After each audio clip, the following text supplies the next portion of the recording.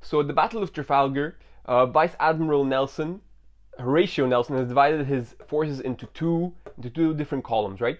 Now, he's facing a combined French and Spanish fleet that, despite having more ships than him, he knows that his ships and his men have better gunnery, better morale, and he knows that if he can get into close quarters with the French and Spanish fleet, then he can create a decisive victory, right? Because what he wants here is to have a decisive victory.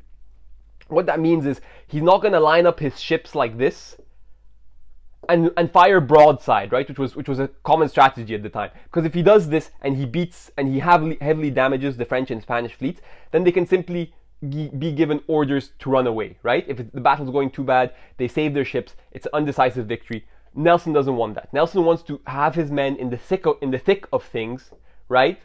So that if a ship is damaged or wants to escape, it can't, right? So that's his whole plan. Buy enough time, or rather get your ships close enough to the enemy ships without getting yours too badly damaged. That's his win condition. That's what he's playing to.